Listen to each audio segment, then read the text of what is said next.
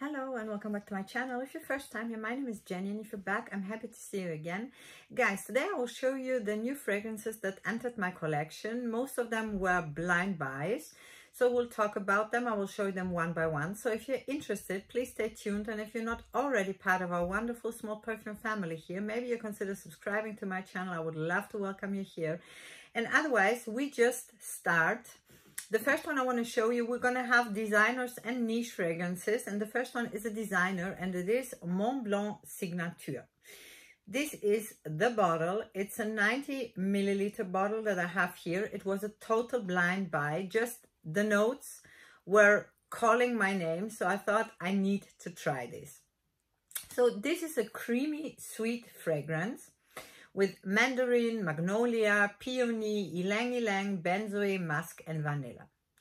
To me, it's a very creamy vanilla with a citric opening, a little bit from the mandarin, but not too much. Mostly really a creamy, fresh washed body lotion vibe kind of scent.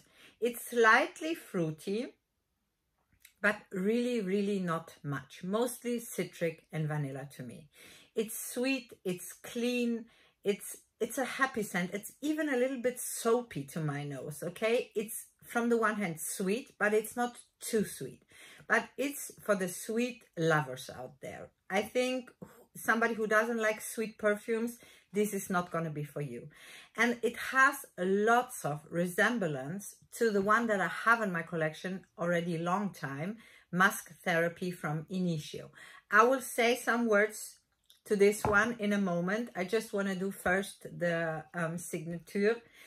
And what can I tell you? For the designer, I think the performance is good. It's not out of this world, but it's very okay. I'm coming around 6 hours. The longevity is around 6 hours. The projection is okay. It's okay. It's not shouting. It's not a beast or a monster or something like that. But it's there. It's there. You will smell kind of fresh out of the shower, but in a very creamy body lotion vibe. And I don't know, I like it very much, guys. I really like it. And I was really surprised. I mean, I thought I would like it. That's why I blind bought it. But that I would like it so much, I haven't thought, really. And it's a really good, I think, alternative. Not a dupe for Initio's Musk Therapy. They don't smell the same. This is what I want to say here, but they smell very similar. Musk Therapy from Initio is a fresh, creamy fragrance. And we have similar notes. We have bergamot, mandarin, magnolia, blackcurrant, sandalwood, musk, and more musk and more musk. This one is clean and musky. What I can say about Initio's Musk Therapy, it's definitely less sweet. It's not so sweet like the Montblanc Signature. This one is sweeter. So this is for me much more unisex perfume and probably better for the men outside there than this one. Because this one, I think, for most of the men will be probably too sweet. For the men who like sweet scents, you could give this a try, but this one is definitely more unisex appropriate because the sweetness is much less. And this one, for my nose at least, is more sexy. This one for me doesn't have no sexiness. It's there, it's cozy, it's nice, it's fresh washed, it's this kind of scent, but this one has this initial sexy undertone. And for me, I have them both. I will keep them both. For me, they are different enough to have them both in my collection because Musk Therapy stays on my skin much longer. I'm coming 8 hours and more. It has a much better sillage and a better projection. And I don't know, Musk Therapy is, because it's less sweet, easier to grab for me and go than Montblanc Signature. This one, I have to be in the mood for really sweet fragrances.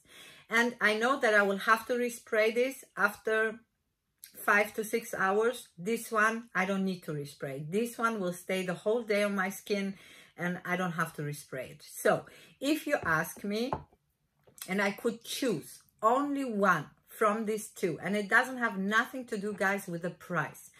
If a perfume kind of costs less, For me, it's not worse than the one that is costing more. I don't care about that. But if you ask me now, Jenny, you can keep only one, which one would you keep? I will always keep the Musk Therapy from Initio, because for me it's more versatile. I can grab it all the time. I don't have to think about it, and I'm fresh, clean, musky, washed, but with a good longevity and with this sexiness inside.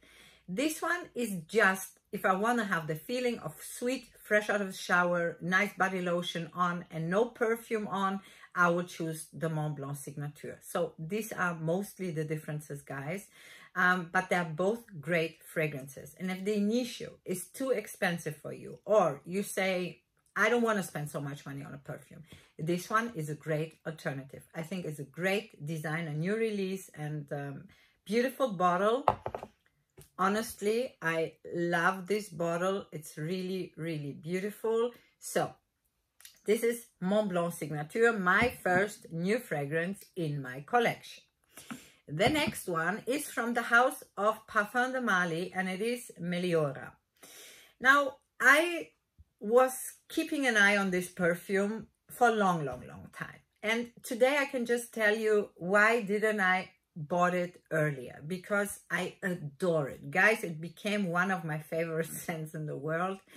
I never tried it out, and I blind bought it, and I adore it. Guys, it's a fruity, floral. To me, it is a green scent because it has green notes in it. It's not listed, but I smell something green. We have raspberry, blackcurrant, rose, ylang ylang, lily, woody notes, vanilla, and musk.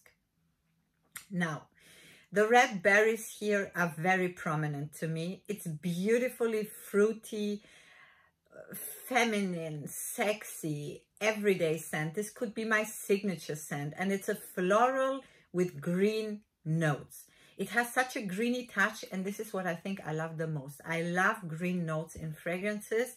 Something green like in Liaison Dangereuse from Kilian, okay? This kind of greenness, this is what I find here, and I adore it. I'm obsessed with this kind of greenness. This one is sexy, but without being loud. It's not shouting, it's not in your face. It's there, it has a beautiful sillage, but it's not jumping on the others, okay? It's not shouting, it's a little bit more silent, it's a little bit closer to the skin, but for me, it's not a skin scent. I smell myself and the others are smelling me. I got lots of compliments on this one, guys. It's a compliment getter. The people in my surrounding are adoring this scent, and I got lots of questions. What do you wear?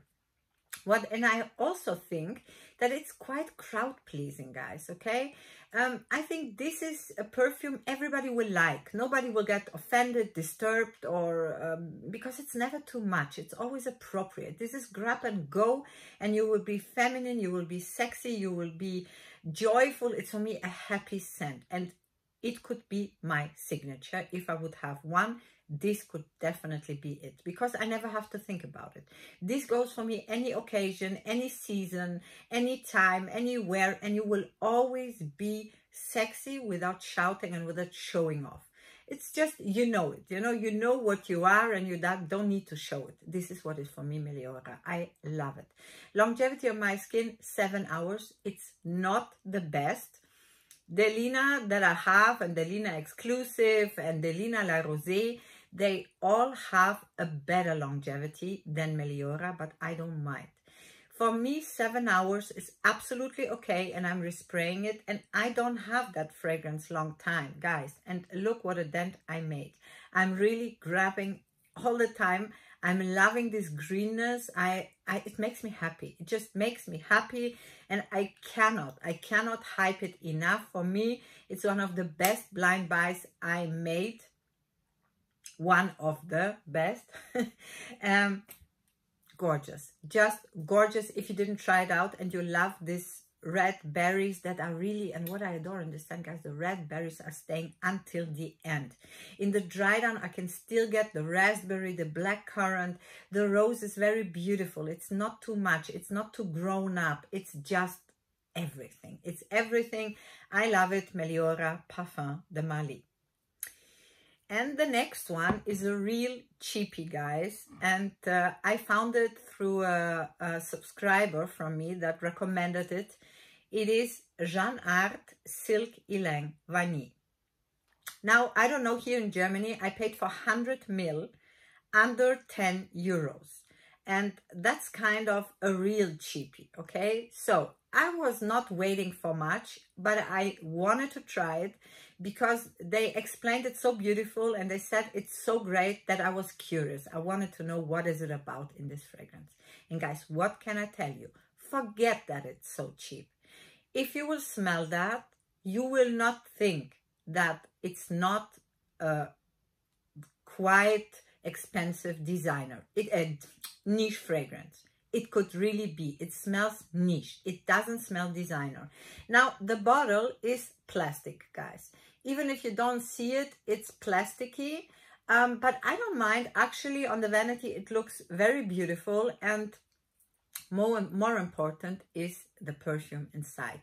And this one is something for vanilla gourmand lovers. If you loving vanilla, if you're loving coconut and ylang ylang, you should try this. Trust me, guys, you will not be disappointed. I was so surprised. I expected everything, but not that. We have coconut, we have plum, we have ylang ylang, we have cedar, vanilla, and musk. Now, the coconut is for me not the present note here. I smell the coconut somewhere very much in the background. Mostly it's for me a very dark, deep vanilla with ylang ylang. And the ylang ylang is very, very present. It gives him this slightly tropical vibe that makes it very interesting. It's quite linear though, okay? It's not a complex fragrance, but it's not one of those boring vanilla scents, you know, that are just heavy vanilla in your face and nothing else. That's not the case with this one, guys. It has really this suntan lotion vibe in a way. It's very sweet, but it's not too sweet. And what I love about it, it's very lightweight. You don't have this feeling, you know, vanilla scents on me, when I wear them, they really sometimes turn very heavy and they're bothering me and they're making me tired. With this one, not the case. It's very easy to wear and you smell this beautiful tropical body lotion, creamy, you know, it's like a warm, hugging cashmere pullover. It's even silky a little bit in the dry down. I love it. Guys, it's sexy, it's elegant. It's for the vanilla gourmand lovers outside there. It's a must try. Don't underrate it just because it's cheap. This is what I can tell you. I have lots of expensive fragrances, you know that.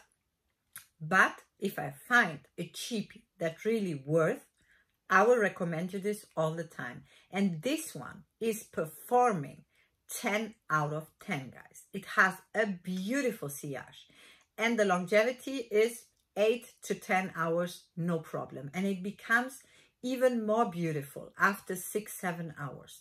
The dry down is so beautiful. This could be a very good niche fragrance. If you didn't try it out, guys, I can only recommend, if you're into vanilla gourmands, try that one out. Jeanne Arthes Silk Ylang and Vanille. I will link it in the info box for the names if you're interested. The next one is also a new house that I tried. I don't own no other fragrance from that house, and it is House of Oud, and this one is Empathy. Now, the House of Oud, I have my problems with this house, guys, and unfortunately also with this blind buy. I wanted to have one in my collection, and probably it will stay the only one because I think something in this perfume house is not exactly what I love for myself. So this one is a fruity sweet fragrance with mostly raspberry, tobacco, and then we have something like raspberry liquor. We have woody notes, we have benzoin, musk, we have fir and oud. Now, from the beginning, the oud, actually, I don't get almost at all here in this fragrance. It's, for me, not prominent at all. Mostly for me, it's raspberry, a fruity synthetic raspberry. And this syntheticness, actually, I dislike, honestly. And you know what it has? The tobacco that it has inside is not this kind of tobacco leaf that we have in Amouage Sunshine, for example. This one is really a smoky tobacco, okay? It's something like a cigarette, smoking a cigarette. It doesn't smell like an ashtray, guys, don't get me wrong. But it's this that you really smell a smoky tobacco. Not so much mine, guys. This is just not so much mine. And I smell also alcohol. It's for me synthetic, a little bit alcohol. And I think this tobacco note, I love tobacco in fragrances, but this tobacco note that is here is bothering me. And unfortunately, it's not a love for me. I wanted to love it, guys. I really wanted, because I adore the bottles. I think they are gorgeous. Yes, it's not the most important thing if the bottles is beautiful. The more important is if the perfume is good. But I wanted to own one. And if you're a collector, kind of like me, you probably understand me that we want to have different kinds of houses. And I want to have from each house maybe one fragrance.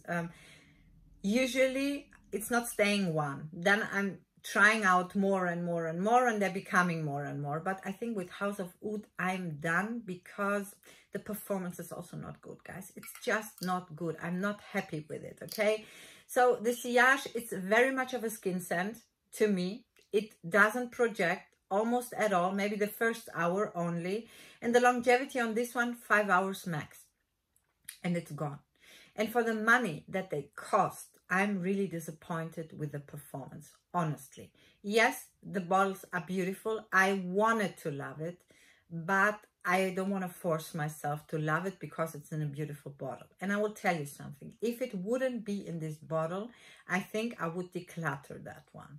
But I will not, but it will stay in my collection, but it will be from the House of Oud, probably the only one, because I think it's just not my perfume house. The question, do I recommend you this one? I cannot recommend you this because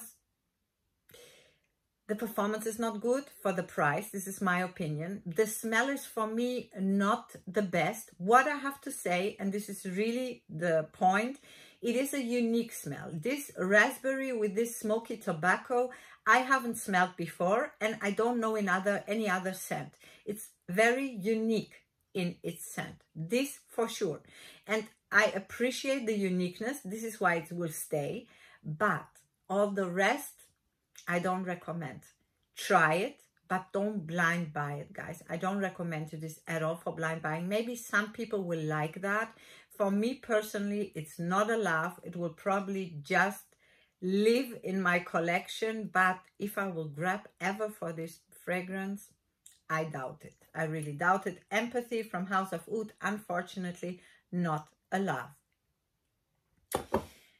And the last one, guys, but definitely not least. I mean, if you're watching me from the States or somewhere around there, for you, it will be nothing special because those fragrances kind of are for you very easy to get. Here in Germany, it's another story. I'm talking about House of Sillage. I was wanting these fragrances for years now. In Germany, they are very overpriced and very hard to get, especially the ones you want. Whether they're sold out or they're very overpriced. So I was waiting so many years, and I got one offer for the one that I was waiting so long. It is Chevaux d'Or.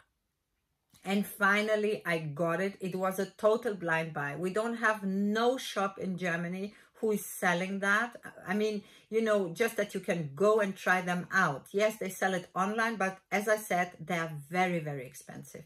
The costs are like 325 euros, okay? They start from that price. So it's very pricey, and I got a very good price, and I got the one I wanted, and it was, for me, a dream came true. And what can I tell you guys? I opened this beautiful cupcake and I fell in love from the first moment I smelled it. Oh my God, it's everything for me. This one is a sweet floral fragrance with wild strawberry, magnolia, black rose, Turkish rose, vanilla, and sandalwood. And it's so beautiful. For me, it's a sexy strawberry, very feminine, very elegant. It's fruity, it's floral, it's slightly woody, and I don't know, the magnolia and the rose together just gives him this, I don't know, it's not that kind of rose that we know from other scents, like Delina or something like that. It's not that heavy rose. So I believe for people who dislike rose in their fragrances, even those will probably like the Chevaux d'Or, because the rose is not this typical rose scent. I love rose, don't get me wrong, but in this one, I don't get it as a rose.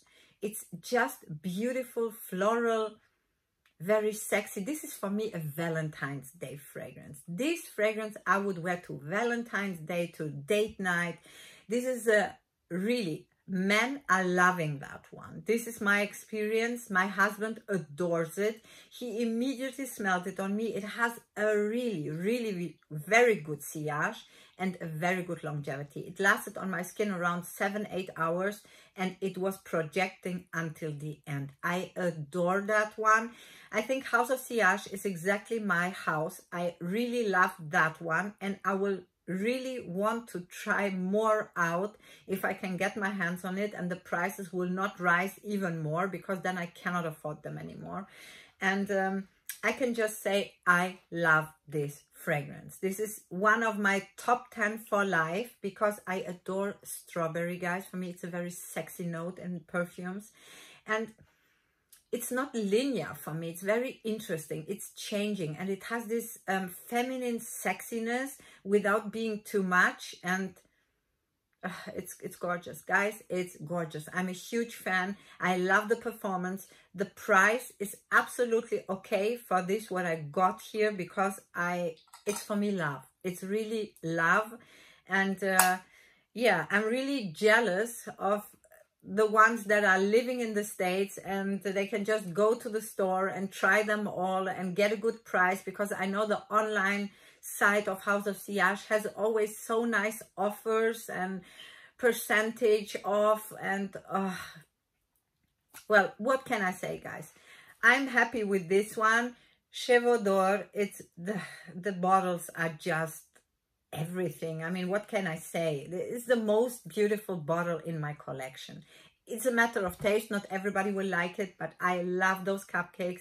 And my biggest dream will be just to have a tray with a lot of those cupcakes. Hopefully that I will love them all, because as it looks, I will blind buy them because I cannot try them out. But yeah, that was House of Sillage Chevaux d'Or.